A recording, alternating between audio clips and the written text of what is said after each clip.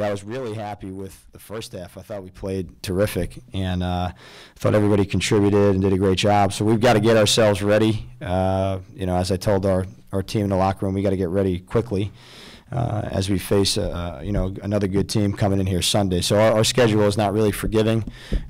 So we've got to learn from each of these experiences and be able to continue to improve. Disappointed in the finish of our game.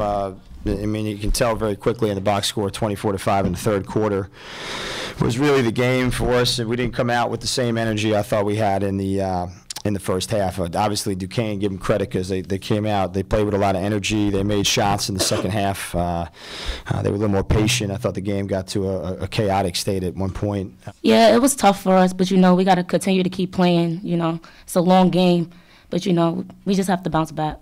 We're a work in progress, but that's why we also want to know where our holes are. And that's why we're playing teams like Duquesne and Miami and Virginia and Arizona State in the next 4 games. Regardless of the win or loss today, I think we've got a group that is going to surprise people by the time we get to the middle of the year, by the time we get into the Big East.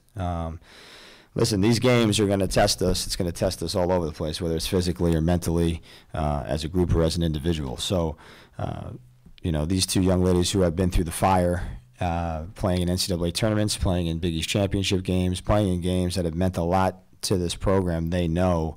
And then it's a question, really, my hope was that we could learn and win along the way. And so, we're going to continue to do that. We're going to continue to get ready. And Miami poses a different, type of play than probably Duquesne or William and Mary.